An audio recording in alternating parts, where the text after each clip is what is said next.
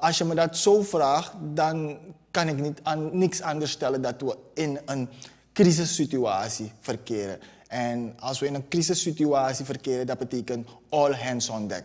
Dan is er geen ruimte voor verantwoordelijken om ergens anders te zijn dan in Suriname.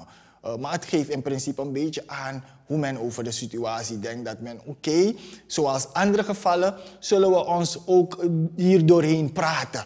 Toch? Maar dat is het niet. Dit geeft de kans om uiteindelijk orde op zaken te stellen. Het feit dat je moederbank, je totaalbanksysteem in problemen zit, duidt aan op crisis. En dat is er geen andere prioriteit op dit moment. Wat voor ons van belang is dus dat je de kans krijgt om je moederbank voor eens en voor altijd te depolitiseren. Omdat we zien dat het niet werkt.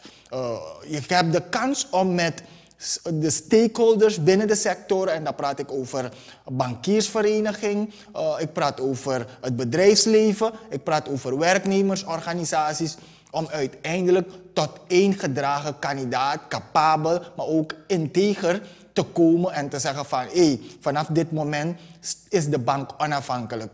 We hebben ook als doel gezegd van de bankwet moet je zodanig aanpassen dat niet een willekeurige regering kan komen en bepalen wat er moet gebeuren of instructies kan geven aan een governor van een bank. Al deze zaken, we hebben nu de kans om deze zaken veilig te stellen en de bank autonoom te maken. En dat is waarvoor we gaan, want het gaat om vertrouwen.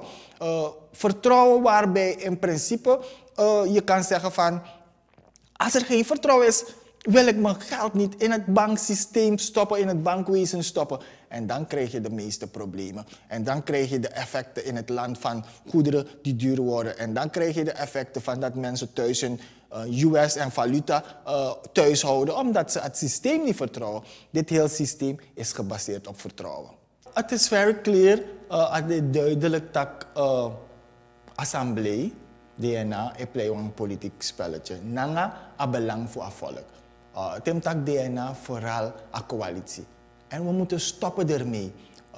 Ik kan het niet begrijpen dat om eigen belang dat je het volk dieper in de put laat zakken.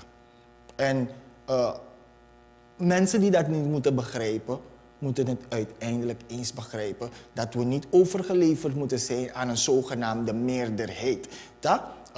Parlementaire meerderheid, die in feite het land stuurt richting afgrond. Dat hebben we toch gezien met de aanpassing van wet op staatsschuld. We hebben het gezien. Dus dat er een besluit is genomen dat de governor bijna ongelimiteerd kan lenen. En we weten, de mensen die een beetje kennis hebben van dat ding, dat als je een groot schuldvraagstuk hebt in je land, dat je inflatie gaat krijgen. En dan gaan goederen duur worden. Dus toch zien we dus dat de coalitie besluit om dat te doen. Om ook een motie van wantrouwen die door de oppositie is ingediend af te wijzen en daartegenover iets anders te doen. Nogmaals, het volk wordt niet serieus genomen. En met taking, een aantal lees ik bij taking baka, a keuze die naar het volk. Zou we op beslissen, zou we op doen. Ja? Want als we nou doen a juiste sani, gaan we in feite in de put raken. En hoe de half in de put, toen de in de bodem, is het moeilijk voor kruipika lucht te morgen.